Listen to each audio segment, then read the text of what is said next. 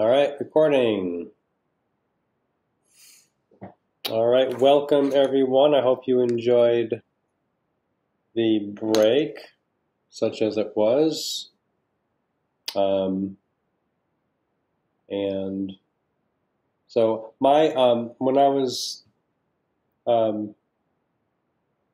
thinking about the schedule, I was mixing up the end of the fall semester with the end of the fall session at the Evanston Art Center, and I, for some reason, assumed that next week is our last week of Harper classes, but next week is our last week of classes, but then we have exam week after. So the 16th is when you're going to have your final exam. Next Wednesday, the 9th, I'd like you to have that as your goal for finishing the last of the vocabulary cards, the 13, to go with the 12 from earlier. And that's, if you have questions about yours in particular, you can take a picture and send it to me and ask me my opinion of it. You can choose anything from the class. You can draw some modern furniture. You can go back and draw some Gothic and ancient stuff if that's stuff that you're still interested in. You've had a lot of information about classical and what makes something classical. The final exam will focus on the 20th century, and there may be some references to classical elements, such as like in the postmodern design that occurred in the 70s and the 80s. There are classical, I guess, motifs are used or referred to. So you still need to know what those things are. Some of the kind of cartoony postmodern furniture refers back to earlier styles of furniture, like Louis XVI, Chippendale, and that kind of thing. So you'll still need to know, you'll still need to remember what those things are or look them up. The way the exams are set up, you have the opportunity to look up answers, and hopefully it's not too obscure for you to find the answers.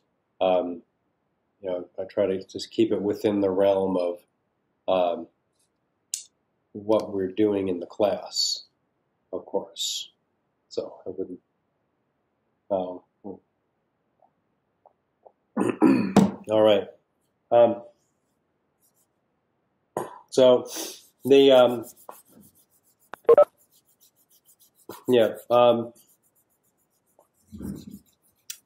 might want to make a little short quiz as like a prep for the final, but we'll see. If I do, it will only be to your benefit. Now, tonight we want to talk about get from the middle of the 20th century into the 60s and the 70s and the 1980s. So do you remember what we talked about last time?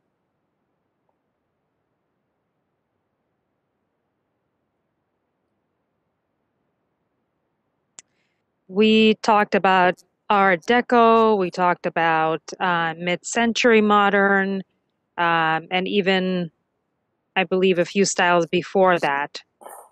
Yes, we did. I remember I showed you some, we talked about mid-century modern, which is important because it leads into some of we'll talk about a little bit of Scandinavian modern,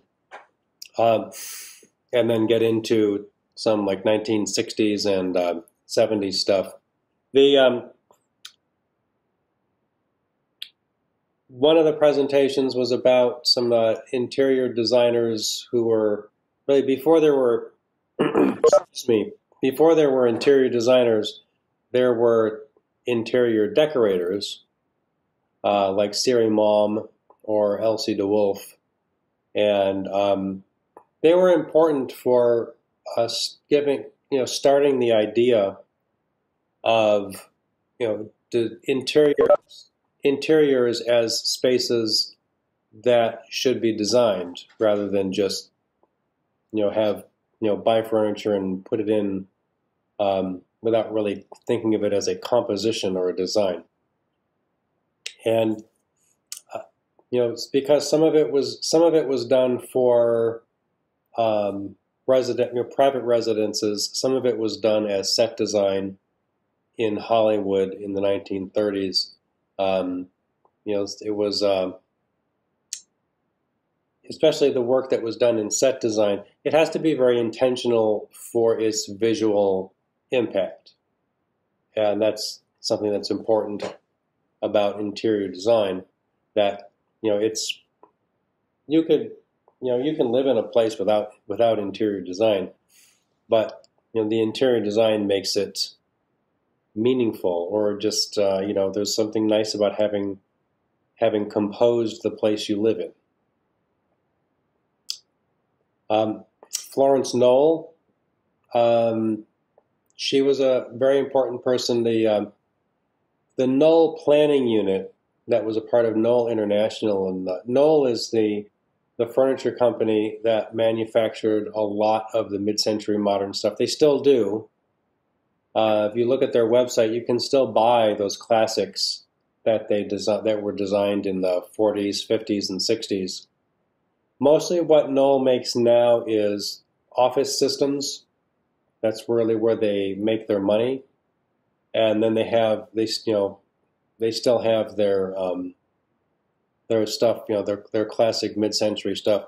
Originally, their mid-century stuff was office furniture, but now everybody wants cubicles and ergonomic chairs that do all kinds of things. Honestly, for myself, none of it really looks all that good, but it is functional, and so its function is its primary. Really seems to be its primary, the primary concern of the designers. And the Knoll Planning Unit was really, so what, when you have steel frame construction in modern buildings, what that means is that the structure, there's a skeleton structure, and the interior walls are not load-bearing, and so for the most part, you can just move those interior walls wherever you want them to go. And sometimes there's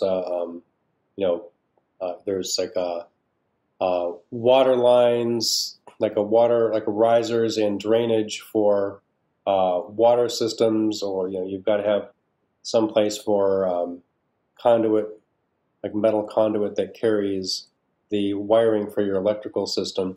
But for the most part, you can just you can knock walls down and move them. That doesn't require an architect to come back. What really happened is that steel frame construction in tall buildings really helped to bring about the discipline, like the sort of like sub-discipline within architecture of interior design.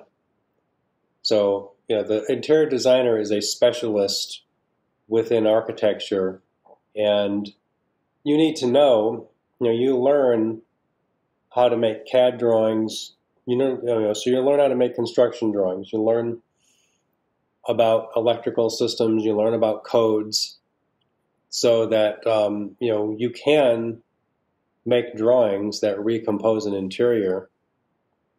You have to have those checked by an architect to make sure that you haven't missed something, or to specified something that won't work, that might be outside your your professional, I guess the parameters of the profession of interior design, something you just don't know. But for the interior designers have to learn more about the process of architecture than the earlier some of the earlier decorators like Elsie DeWolf, where they were not necessarily overseeing construction, but as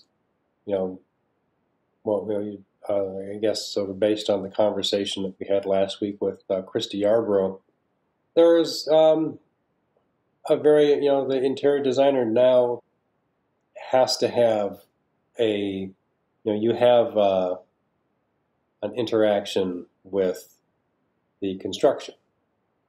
So it's not just it's not just changing surfaces, which is there's nothing wrong with being a decorator. A good decorator, really, to me, would be like more like a sculptor, and you compose within 3 dimensions with furnishings, with wall coverings, surfaces, paint, and you make something that is presumably beautiful.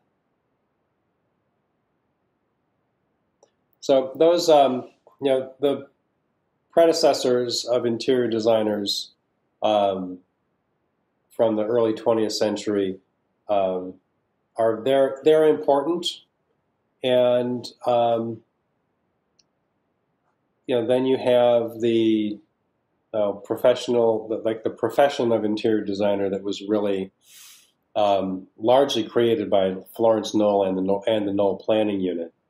I don't think that her influence can be underestimated. She did a lot she created a lot with the Knoll Planning Unit. So much that other architecture firms copied the Knoll Planning Unit, and the architecture firms started to hire teams of interior designers when they had large buildings, such as when you the Hancock Building or the Sears Tower, both in Chicago, designed by Skidmore, Owings and Merrill. Those are that's a lot of square footage, and it's not one client top to bottom. And so you have multiple clients taking up, 1 floor, 5 floors, 10 floors, and you've got you've got a lot of there are a lot of floors in those buildings. So it made sense that they would hire interior designers who would be specialists in addressing the needs of the clients for the details of their furnishings, surfaces, brand identity, even the whole branded interiors for commercial clients. That's I think that's actually pretty important. So that's that's commercial stuff. Maybe if it's residential is different, but I really think all of it is basically the same practice of composing an interior. Okay, so I'm going to read a little bit. Let me bring up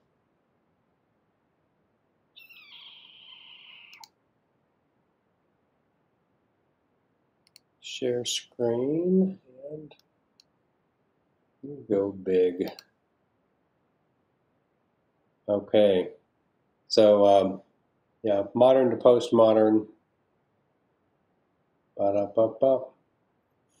Alvar Aalto, a Finnish designer, and this from starting page 334 in the Abrams Guide on the Scandinavian which is approximately 1950 to 1970.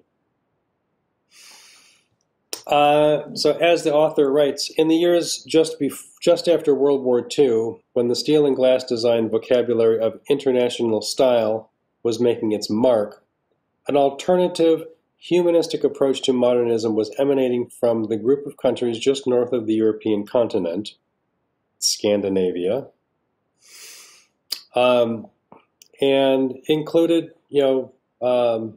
so Finland, Denmark, Sweden, Norway, Iceland.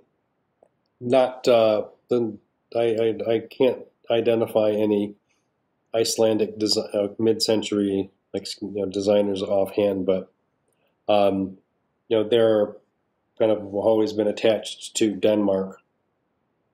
Anyway, so until the early 20th century, Scandinavian styles reflected those of its European neighbors, but as the last of these countries achieved independence, Norway in 1905, Finland in 1918, Iceland in 1944, they developed individual approaches to design, but with shared ideals and a common aesthetic.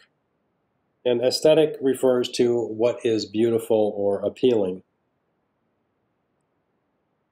Beginning as early as the 1930s, Alvar Aalto in Finland and Bruno Madsen in Sweden, and others like Hans Wegner and Finn Juhl in Denmark, were basing their designs for interiors and furniture on a love of natural materials, a respect for handicraft, and a long tradition of cabinet-making skills. So wood is a dominant material in Scandinavian. In other countries, good design was considered to be a democratic right rather than an elitist privilege. Following the much-quoted manifesto of Swedish critic Gregor Paulsson, more beautiful things for everyday use. They pursued the goal of socially responsible design, focusing on human needs as much as, and often more than, aesthetics. The resulting objects and the interiors that surrounded them offered a less radical but more accessible option for those put off by severe European-born modernism. Through exhibitions and international fairs, including those in Paris in 1925, New York in 1939, and the triennial events in Milan in the 1950s, Scandinavian design, first Swedish glass, then Swedish modern, and later Danish modern furnishings, became an international success and built an important export industry for the countries that developed it. Scaled to the modest proportion of most Nordic homes, Scandinavian furniture was well suited to the apartments and suburban ranch homes of post-World War II America, which became one of its most enthusiastic markets. Okay. So wood is important. Plywood is important. This is like something else that we're all very familiar with that comes out of this is IKEA. IKEA became that really started back in at least the 60s, probably earlier. And they were more like this like low cost, packed flat, things were meant to be they would ship flat and be cut and scored and have holes drilled and come with all the hardware, just as they are now. And the this idea that it was like similar to like prefabrication in certain architecture, like Frank Lloyd Wright had his prefab designs. This is like prefabricated furniture that you would buy it, take it home, and assemble it. Okay. let's see. So Oliver Alto. So here's the, he designed the finished pavilion at the World's Fair in New York, 1938, 1939. Pretty spectacular. Here is a very interesting and organic vase. Simple and beautiful.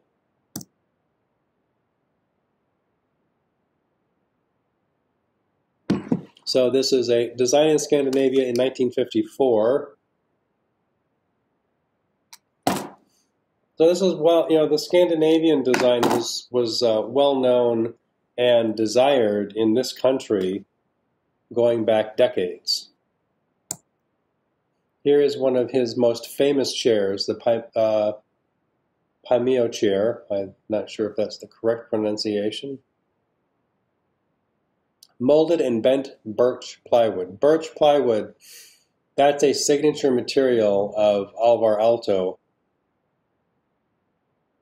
and a lot of the Scandinavian design. This is like some of the Scandinavian design. So there's an image of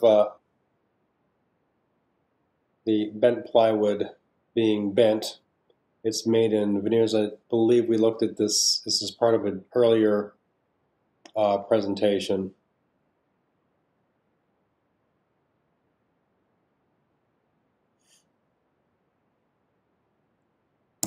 So it's still, it's manufacturing is involved.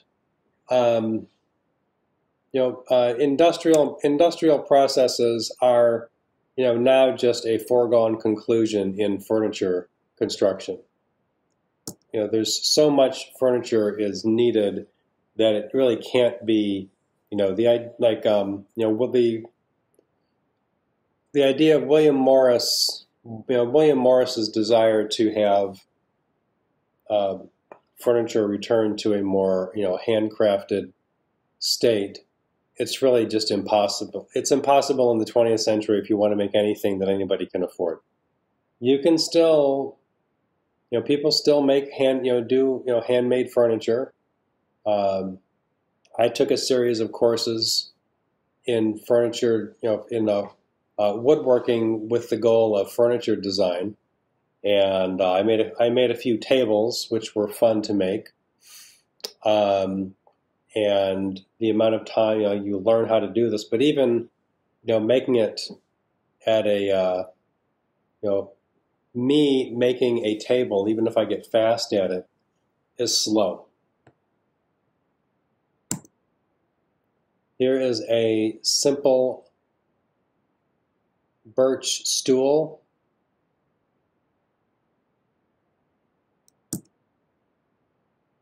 Designed to be stacked neatly and create a pretty cool pattern.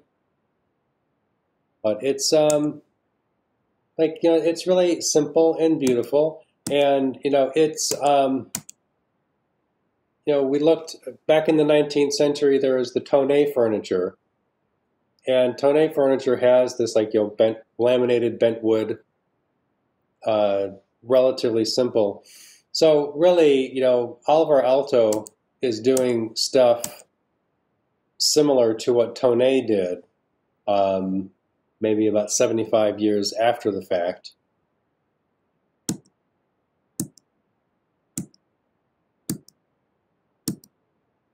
All right, Eero Saarinen.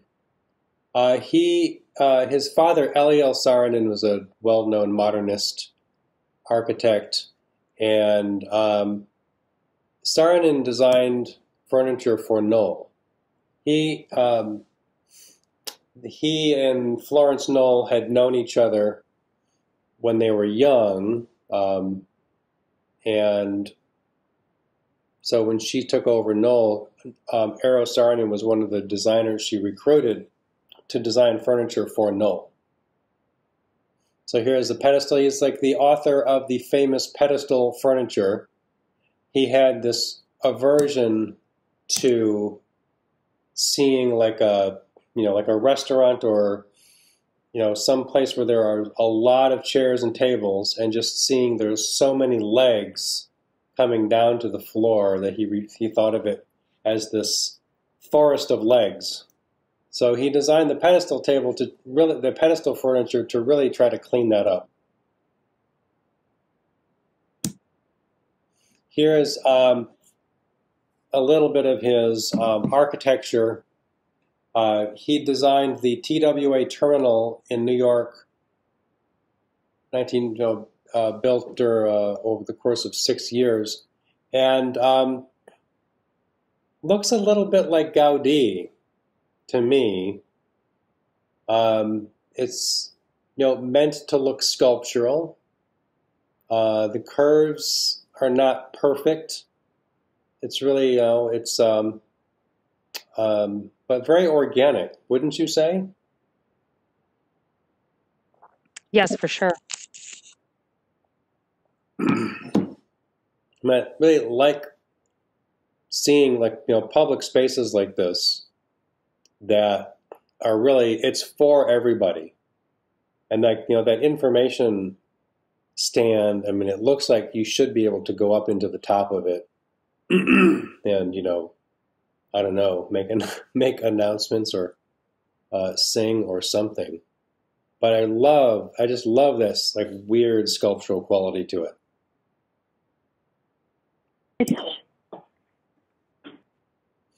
Here are some sketches for the tulip chair. Saarinen, by the way, is the guy who designed the St. Louis Arch.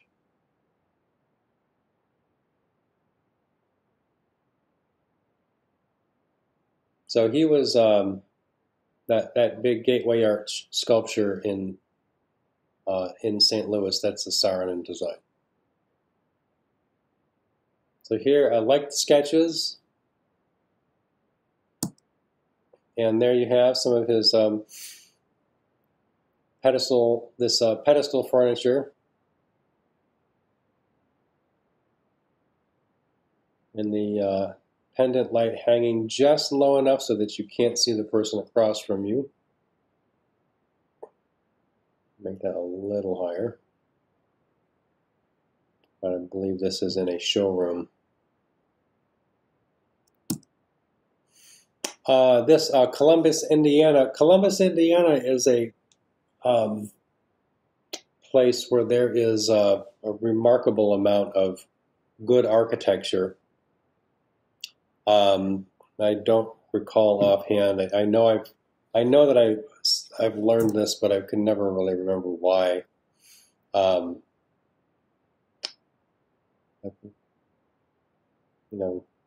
What attracted all of this modern architecture to Columbus, Indiana. But here is a Saarinen, the Miller House, with this conversation pit or this sunken area in the living room.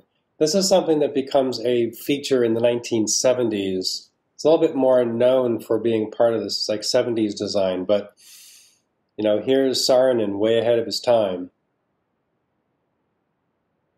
That is some serious built-in furniture.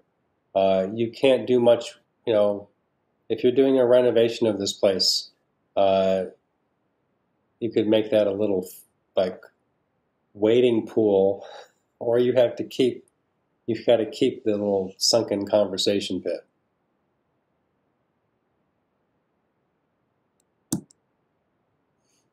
All right, so more Scandinavian.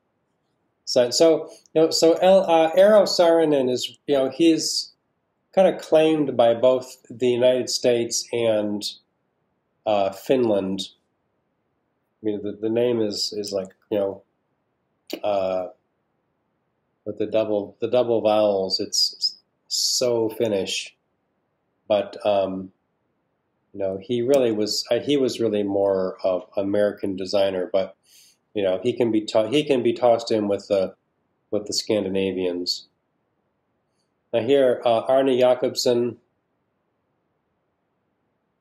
Danish designer. So some of these, like the egg chair, swan chair, and the tongue or the drop chairs, those are these are chairs that are used now to look modern when they were designed 1958. So that's 60 years ago. Now here I show you this. This is in London. The building by Norman Foster, a decorated English architect. And this is affectionately known as the gherkin or the pickle because of its appearance. But here in this interior, lounge area with contemporary versions of Le Corbusier's Le Grand Confort chairs.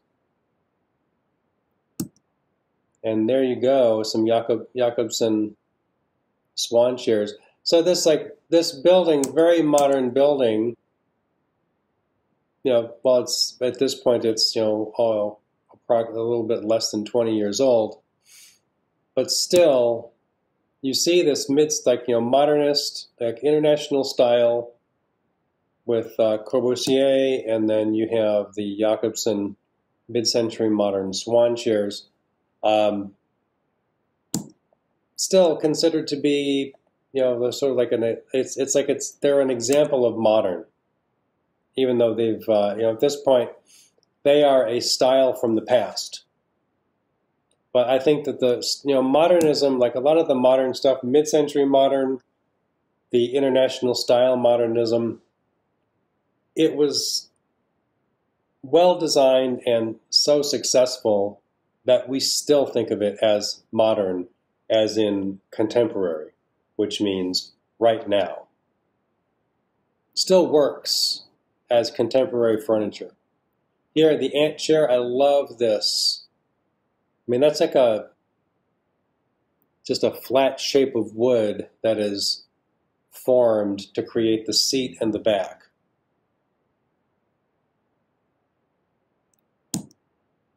Hans Wegner, the chair. Simple, beautiful. So this is the kind of stuff that like Hans Wegner's furniture is not cheap, and it's made well, but you can see with the simple joinery with the two different types of wood for the arm and the back.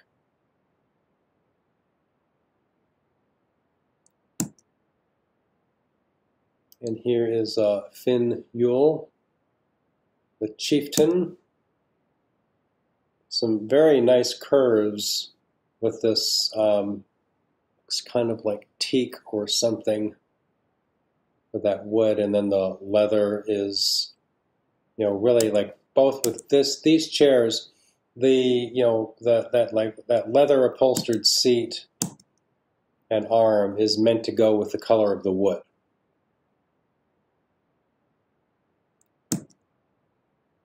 And it's a nice design feature.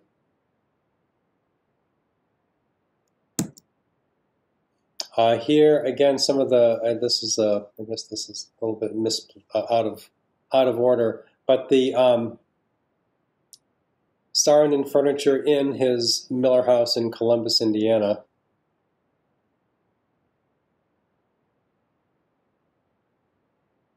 Big open plan house.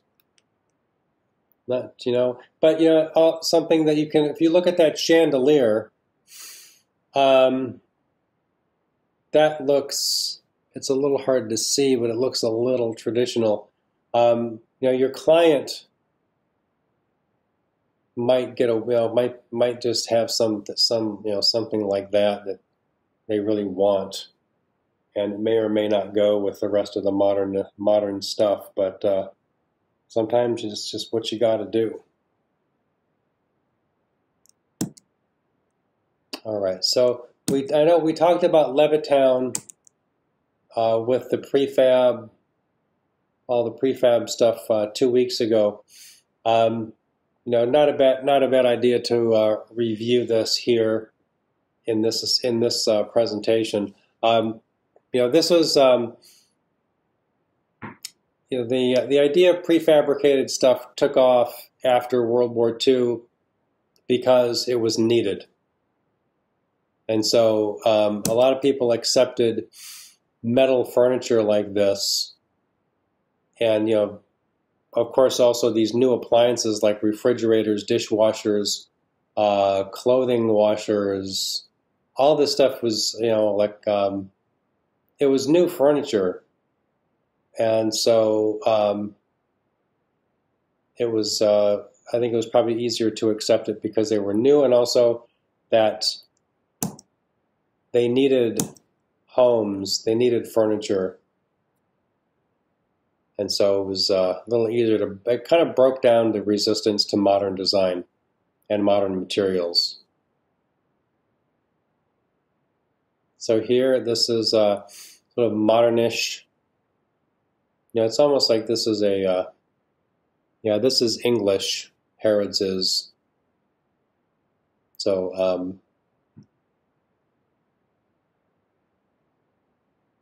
little, it's like this chair, the upholstered chair and sofa are a little bland. That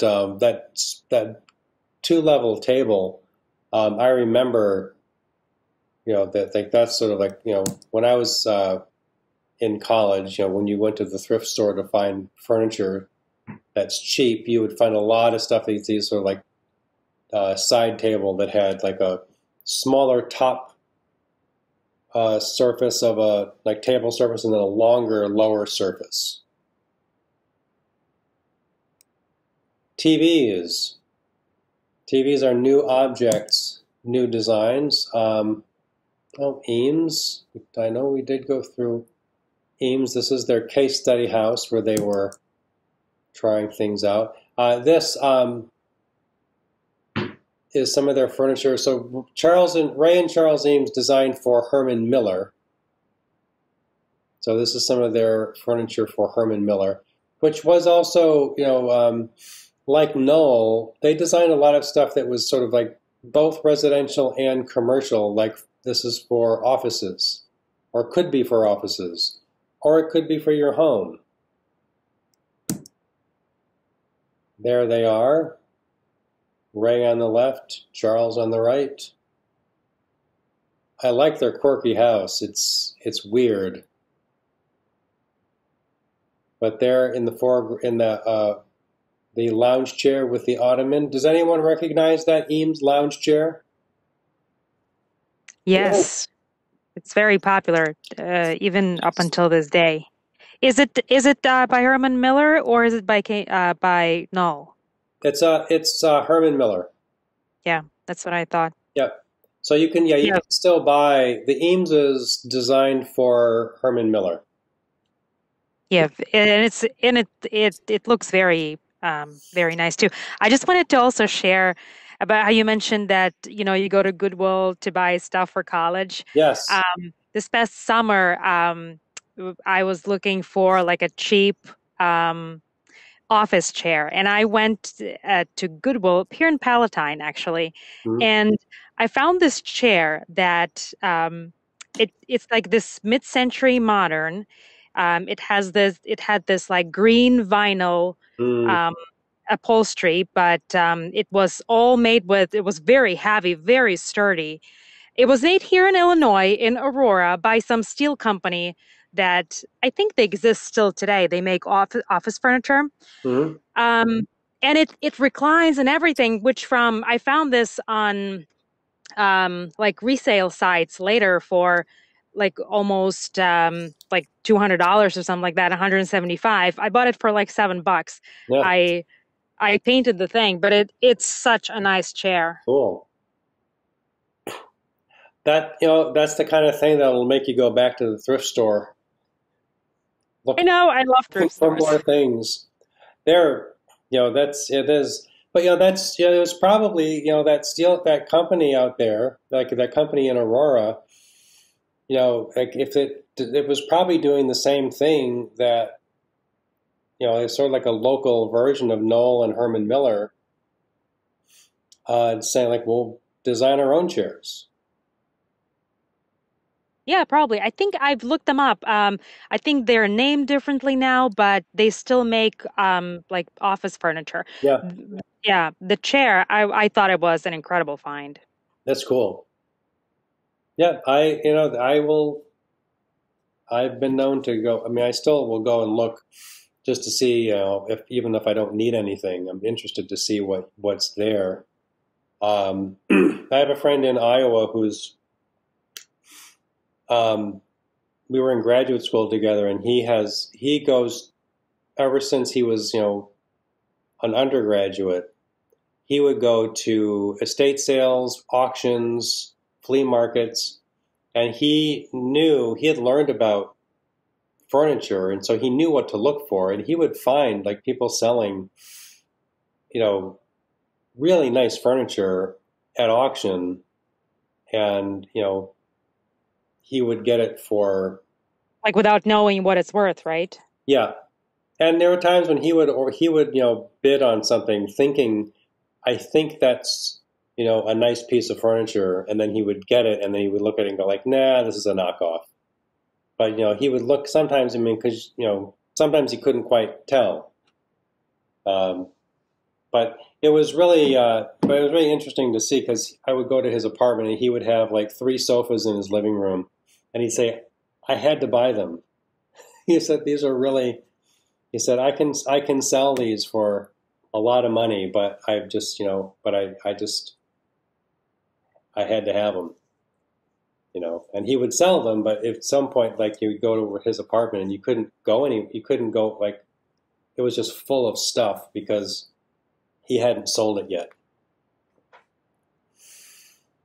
Well, so that is the Eames lounge chair, and it is still available through Herman Miller. They are expensive now, um, but it's like just like the Barcelona chair, the Marcel Breuer Seska chair, um, a lot of like the Saarinen furniture, George Nelson. This stuff is it's just really successful, and it's sort of like acknowledged as being good design. Molded plastic, fiberglass, the like thin steel, like that thin steel frame. Um, these are all in like foam rubber, like that's like the like the upholstery over foam, which has like that's like a plastic frame with foam on it, and so that is like those are the new materials, and these are industrial materials. And then we looked at these guys. So I wanted to see these again just because it's a lead up to some of the stuff that comes later. So the coconut chairs by George Nelson for Herman Miller. Some of this stuff is just it gets kind of fun and just kind of silly, playful, and really kind of like leads the way into stuff like this, which is from the 1960s. This is like this is, I guess you could consider this to be like pop art, like sort of like something that would go along with the like Andy Warhol's screen prints of Campbell soup cans. So it's PVC plastic, inflated, and this is like this is a chair. It functions as a chair. It's as long as it doesn't lose its air, it'll hold you. But it's also it's playful. It's kind of silly. It's very informal. It's inexpensive. You could manufacture these and sell them for pretty low cost, or at a low price compared to other furniture. It's kind of similar to the beanbag. Now here, this is these are some other like Italian. So the Italians and like this Italian design is really like poppy and fun and you could say irreverent. This is a Joe sofa, as in Joe DiMaggio, the baseball player. This is a sofa based on his baseball glove. He made another. They made another one, Marilyn sofa, which is like Marilyn Monroe's lips. Has anyone seen that? I I think recall there's, seeing I think I've seen pictures of it. Yeah. So you have seen it, a couple of you. Yes, I think it Yeah, looks lacquered, almost like like big red. hard plastic. Yeah. It's I don't have one here. I'll we'll look one up. There was an earlier Lips sofa that was based on Mae West, the older earlier film actor, and then there was I think Salvador Dali designed that, and then these Italians designed the Lips sofa based on Marilyn Monroe. It was at a time when Joe DiMaggio and Marilyn Monroe had dated, so they were kind of They were kind of like a pair. Here, plastic, plastic, plastic, plastic. Mass-produced. These stacking chairs are meant to stack on top of each other. This is yeah. This is a I guess this is this is a it's functional. There is design to it. I mean, I kind of like the red plastic. It's not the most durable or comfortable chair you will sit in, but it really this is it's emblematic of the. I mean, really the process. The industrial process is kind of a big part of how this furniture is, where this furniture comes from. You couldn't really design that and make this by hand. Would acrylic furniture be Scandinavian as well? Not, I think when you think of the mid-century, Scandinavian modern, I would not, Mm-hmm. I would, are you thinking of any specific pieces? I mean, I've seen a lot of acrylic desks and acrylic chairs. They're just clear, Yeah. plastic-looking furniture. So there's this with the pattern of plastic and some, clear furniture. I didn't know if that would be considered Scandinavian. I wouldn't consider it Scandinavian. There's a. What would you consider it? What style of furniture? It's more postmodern. I think the. Okay. No, there's a. So I'll bring up the guys I'll look this up and show you some of it. There's a French designer, Philippe Starck, and he designed this. It is a Louis XVI chair, but it's done in acrylic, and it's called Louis Ghost. And it's really something that, I like it because it's kind of funny. Let me see. I'll look. I'll get that once we get through this here.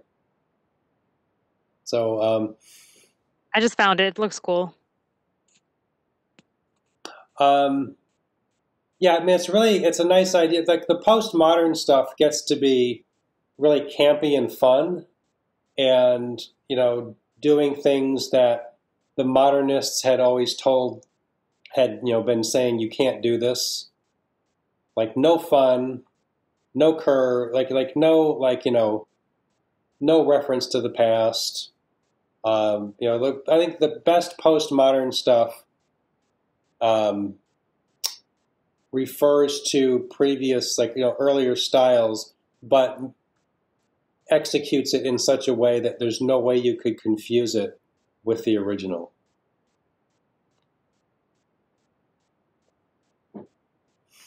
All right.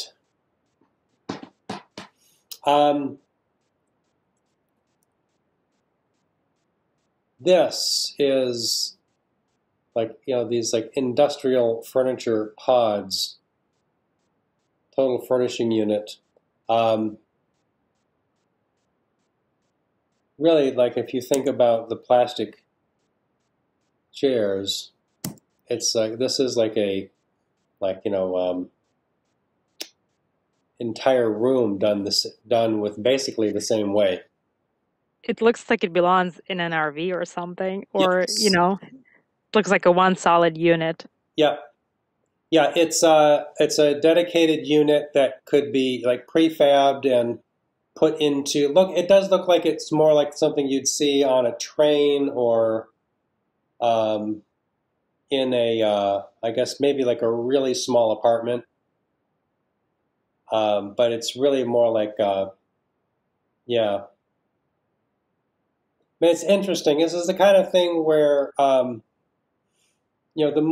longer people do design, the more opportunity there is to try to solve problems that have been around for a long time.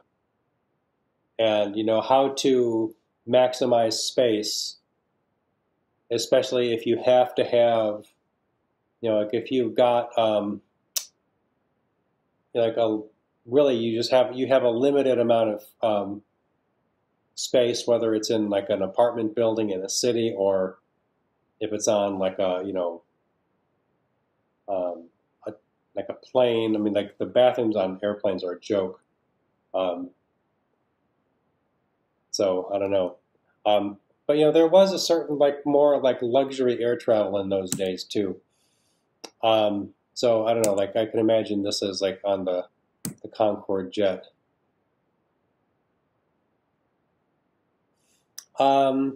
This yeah, this I like. So here this is 60s. So this is I think I would say this is pop. This is pop culture in interior design. This sort of trippy, wall graphic painting, and this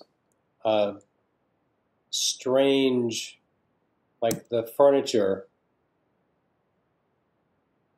It's meant to be cool, a little strange, like the oversized poles for those cabinet doors, and the chair with just those, the big flat side for its arm.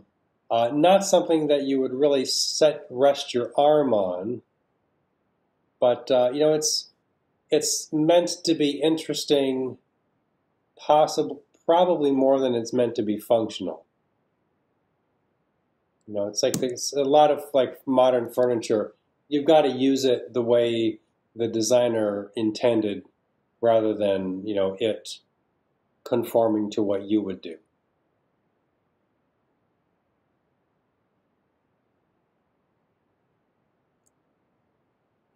So now there, Hope, you asked about acrylic tables.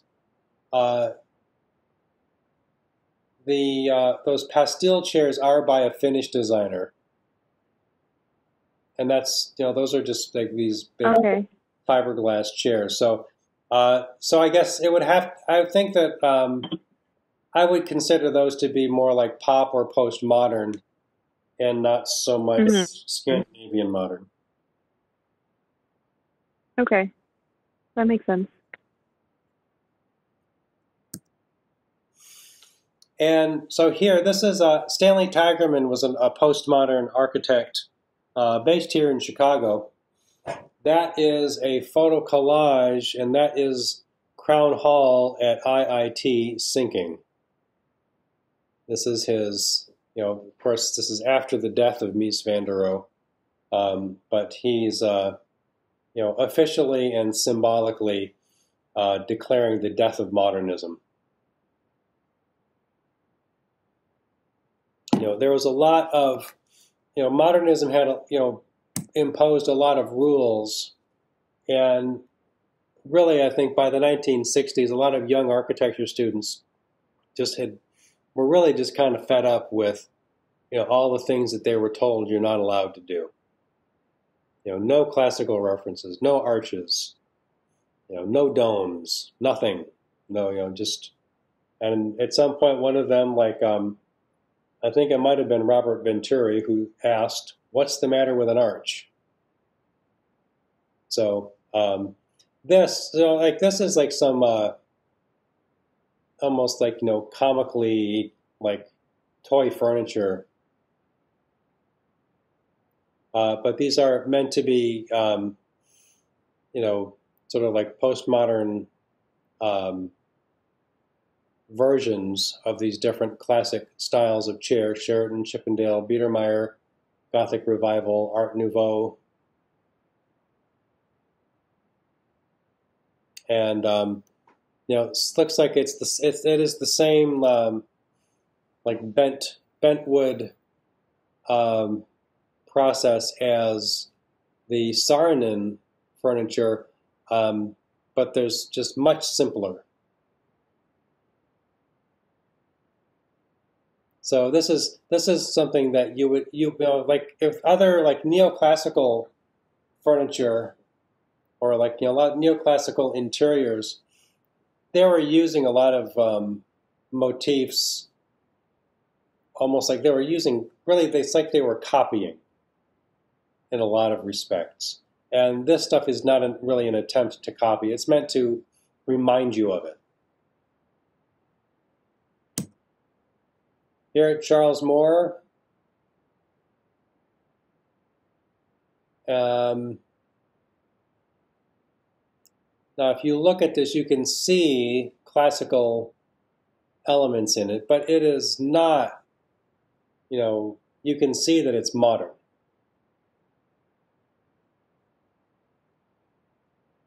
Now you can see there are these Corinthian capitals on the upper part of the building, but then those metal columns, they look more like rooks in chess on a chessboard than any type of column I've ever seen. And I remember, I was around when this kind of stuff was being built. I was young. I started college in the early 1980s, and I remember seeing some of this stuff, and it was kind of weird,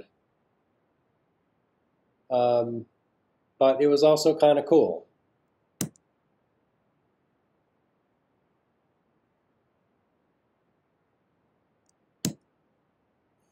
The Memphis group was a postmodern, really sort of like a, it's not one person. It's, designed by different people. This Memphis, like that stuff is, I'm not, I'm not usually one to say something is ugly, but that's kind of ugly. Neon was really hot in the 70s. You can see that little neon ring around the upper part of that column. But it looks like a video gamer's room. Yeah, it kind of does. I mean, it looks like all the stuff, especially with the chairs. That looks like sorry. Go ahead. Okay, no, go ahead. No, I was going to say that my brother, when he was younger, he had a video gaming chair that looked just like that. All right. The same shape and everything. Well, it kind of looks like it was like like generated by computers in the 80s, which would be not very, wouldn't be very sophisticated. It's weird. Like, it looks very 80s. Yes, everything looks like it's made of foam rubber. Like the furniture, like the weird little discs on the table, and like this like geometry. It does. It's kind of, I remember seeing like this kind of like nonsense application of geometry in the 70s.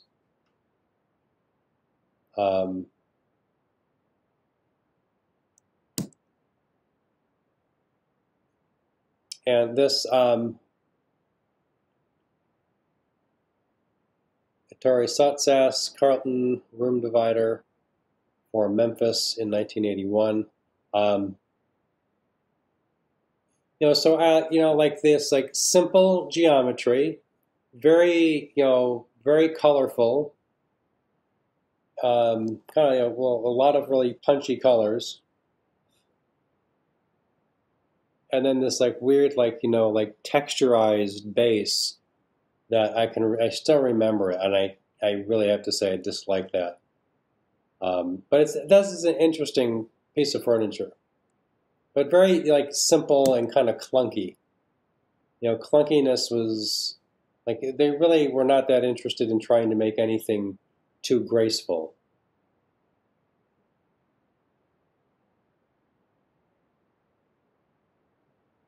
So Michael Graves, another. Michael Graves also did a lot of like industrial design. I have a mop that he designed for Target. Laura Ashley. So this happened also in the 80s. This nostalgia for old like French and English sort of luxury.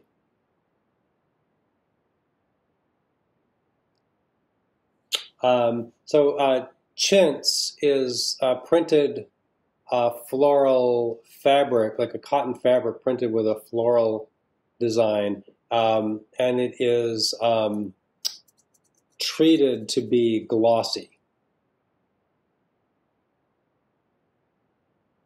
So it has this kind of this sheen to it. I can remember like Laura Ashley. There were lines of dresses with like this, the pattern that's on the furniture, like on the sofa and the armchair.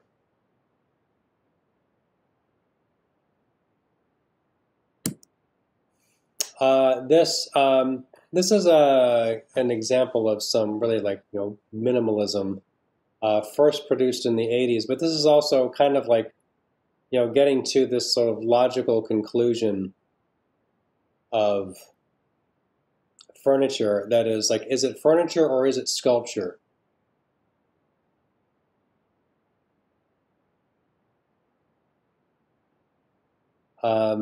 Made of steel. Looks cool. It'd be kind of fun to sit in it for a little bit, but I don't imagine it would be tremendously comfortable. Yeah, I was going to say it looks more like a sculpture than a chair, just because, like you mentioned, it would not be particularly comfortable for your back or your bottom. Bring your own cushions.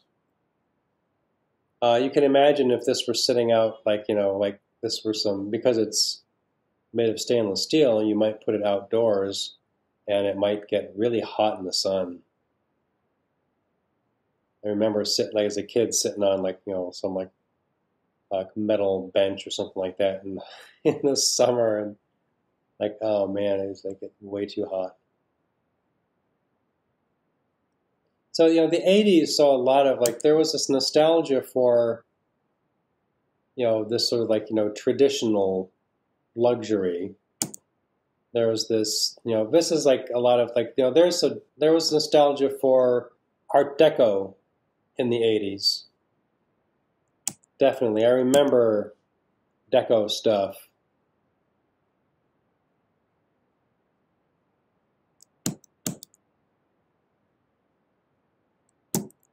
All right, and that is actually, I think that's the last one. There we go. Okay, we'll stop. I'll take a break now.